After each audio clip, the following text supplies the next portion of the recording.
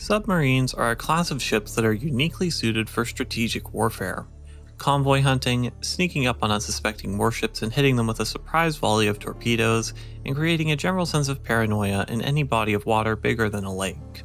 However, when submarines were first appearing in combat in the early 20th century, their role wasn't entirely explored or defined by this point, leading to some teething issues on many of the initial designs.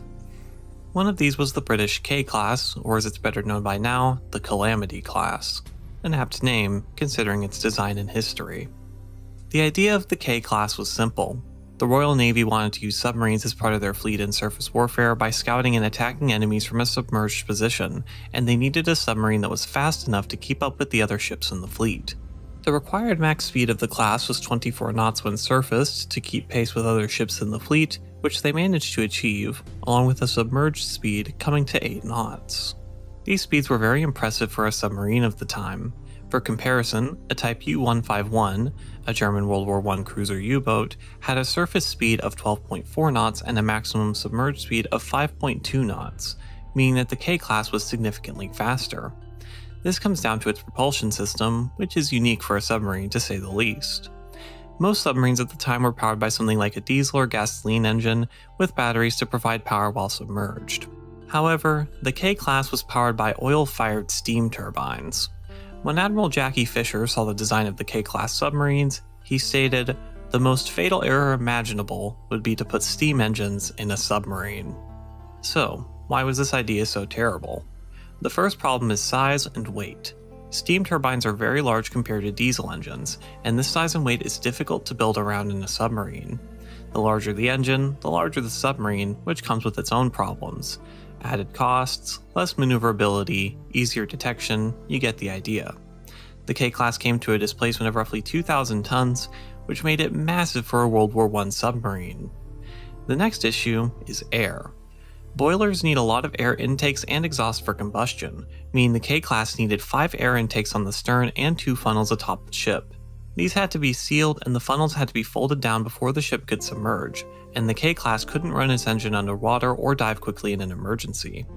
The K-Class took roughly 5 minutes to dive, which was an incredibly long time for a submarine. In a worst case scenario, it could even take up to 30 minutes to dive when going from normal surface operations to submerging.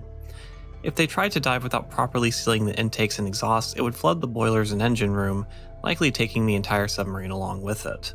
Another issue with the slow diving is that it simply limited the lifespan of the K-Class. By World War II, naval aircraft had transformed from a novelty to a major aspect of surface warfare. Having to seal off the air intakes and exhaust before diving meant that the K-Class submarines would be open to air attacks, so if the class had lasted into World War II or if aircraft had been developed faster in World War I, they would have been extremely vulnerable. Overall, Admiral Jacky Fisher was right. Putting steam turbines into a submarine may grant it more power and speed, but it simply was not worth the trade-offs. There are a few other noteworthy aspects of the K-Class too. Its maximum depth was 200 feet, which is pretty normal for a World War I submarine, so not bad. Originally, depth charges were going to be added to the ships. They were eventually removed, but the idea of putting depth charges onto a submarine is pretty ironic. So, how did the 17 ships of the Calamity-Class perform? For the good news, none of the submarines were ever sunk by enemy actions. For the bad news, 6 of them were sunk in accidents. As a quick warning for those of you with thalassophobia, the fear of deep water, I'm going to be going over some of these incidents in detail, and it can get very unpleasant. The first incident was on December 1916 when K-3, the first ship of the K-Class submarines, rammed itself into the seabed while diving. To make things worse, the future King of the United Kingdom, George VI, was aboard at the time. K-3 was freed from the seabed and survived, though this was only the beginning of the incidents that would plague the Calamity-Class. On January 29, 1917, the K-Class submarine K-13 was undergoing its final acceptance trials. At 3:15 p.m., it began to dive while carrying 80 people aboard the submarine. The boiler room began to flood, so the stern section's watertight door was closed. This sealed the fates of the men aft of the engine room, however there was no alternative if anyone on the submarine was to be saved. Next up, the ballast tanks were blown and the forward keel was dropped, however K-13 would not move towards the surface.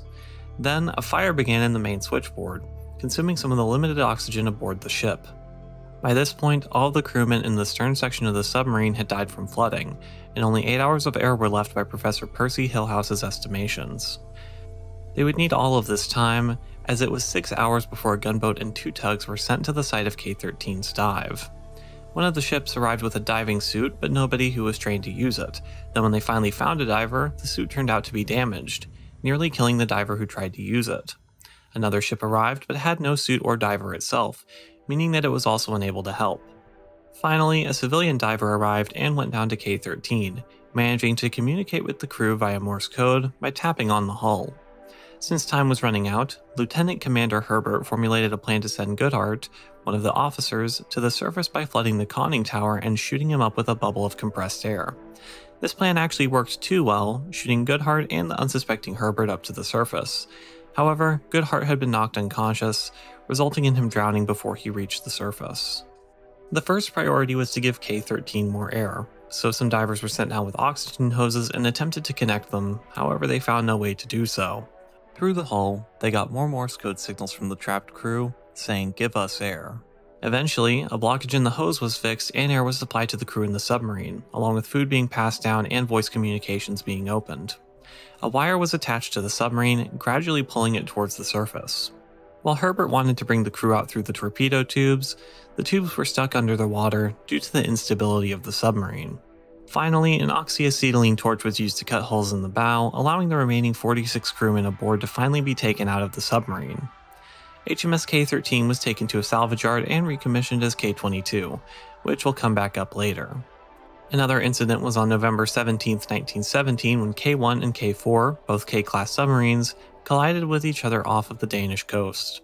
HMS Blonde had to make a turn to avoid 3 other ships from the 4th Cruiser Squadron, causing K-4 to collide with K-1, crippling it. The crew of K-1 was rescued by some cutters sent by HMS Blanche. Then after K-1 was deemed as unable to be rescued, Blanche scuttled the ship by firing at it. Up next is the Battle of May Island on the 31st of January 1918, where the participants were the Royal Navy and the Royal Navy. The cruiser HMS Fearless collided with the front submarine in their formation, K-17, which sank within 8 minutes with all hands. The submarines behind K-17 then turned to avoid HMS Fearless, causing K-6 to collide with K-4, then K-7 also collided with K-4, causing K-4 to sink with all hands. K-22, the rebuilt K-13 I mentioned earlier, also collided with K-14. Both of them survived. Within 75 minutes, K-17 and K-4 were sunk with all hands, and K-6, K-7, K-14, and K-22 were all damaged. During a mock battle in the Bay of Biscay on January 20th, 1921, K-5 signaled that she was diving and then went silent, being lost with all hands. While the exact reason that K-5 sank is unknown, it's very likely that she went past her safe depth and was crushed. The last major incident is K-15, which sank in port due to the diving vents opening from the pressure of the hydraulic oil shifting with the temperature. K-15 had no loss of life when it went down, as the captain and crew acted very quickly when the ship began to sink. By 1926, all of the K-class submarines were decommissioned. The history of K-17 through K-21 actually continues past the history of the K-class alone, as they were converted into the M-class submarines, another strange design that I'll cover another day. As you can see, it's with good reason that these subs were deemed the Calamity or Killer class. Overall, the K-class is just a strange design. Trying to make a submarine as part of a larger fleet isn't an inherently bad idea, but sacrificing the aspects that make submarines particularly useful most certainly is a bad idea. However, I would say that the K-class came to be worse than the sum of its parts. It was a bad design, but most of the losses came down to terrible luck rather than design failures. But at the end of the day, the K-class was unmistakably a flop. Thank you for watching.